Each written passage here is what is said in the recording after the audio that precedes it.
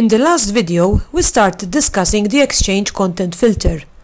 We looked at the SCL rating system and configured the filtering thresholds. Today, we continue configuring many other options this filter provides. So far, we discussed the configuration of global thresholds that apply to all emails. However, it is also possible to configure per mailbox thresholds. On processing an email, the content filter will first look for the recipient mailbox thresholds. If found, these are applied. Otherwise, the global thresholds are applied. This is configured using set mailbox. For example, this overrides the junk threshold for a user mailbox.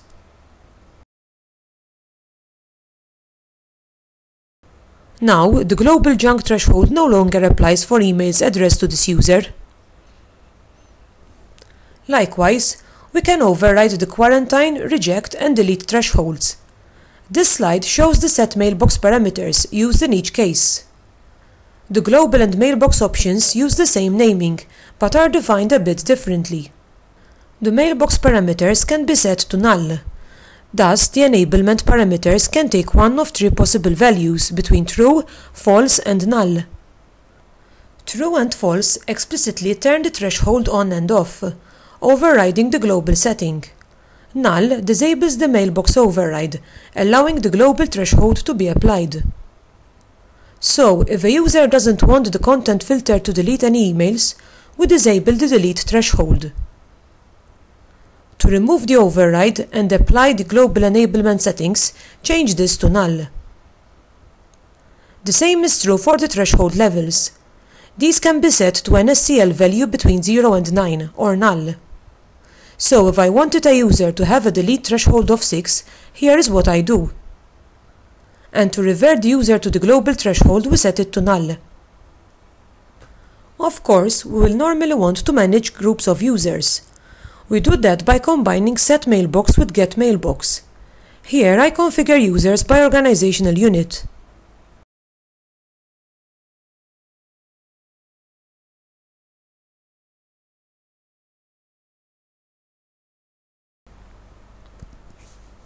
The last per mailbox setting we'll discuss here is the anti-spam bypass enabled flag. This disables email filtering altogether for a specific mailbox. We now go back to more options configurable at the content filter. To begin, we create a keyword list with phrases identifying legitimate and spam emails. These are referred to as good and bad words. If the filter matches a good word, the email is assigned SCL 0. If a bad word is matched, the SCL is set to 9. Spam emails are then filtered based on the threshold settings already discussed. We manage this list using the content filter phrase commandlets. Here I add two phrases. Influence identifies whether the phrase is good or bad.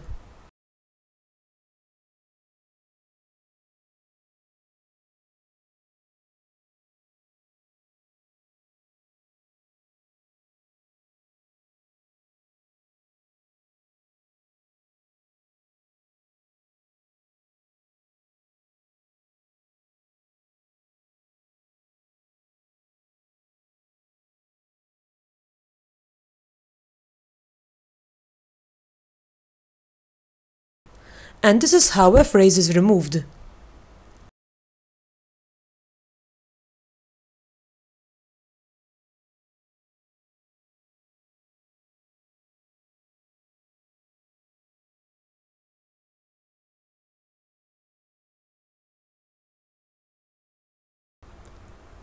Another content filter list is the one storing recipient exceptions. Here we list recipient addresses whose emails are to skip filtering. We configure this through the bypass recipients parameter. Here I add two addresses.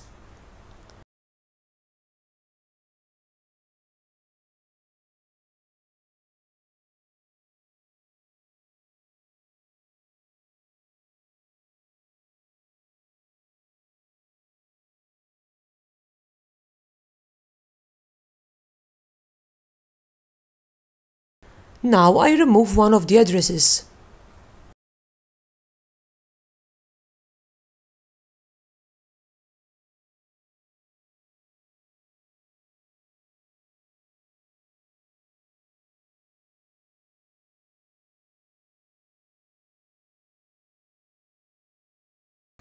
For more details on how to work with lists, check the first part of this video series.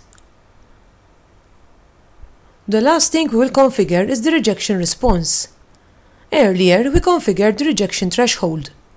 By default, this will block spam with a response saying "Message rejected as spam by content filtering." This can be changed to something more informative.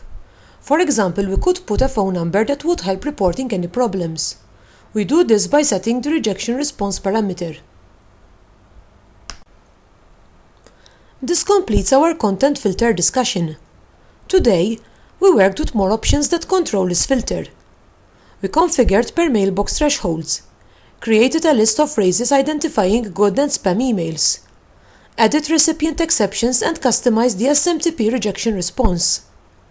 In the next part, we continue working with more anti-spam filters. Subscribe to the WinDeveloper YouTube channel for the next part of this video series.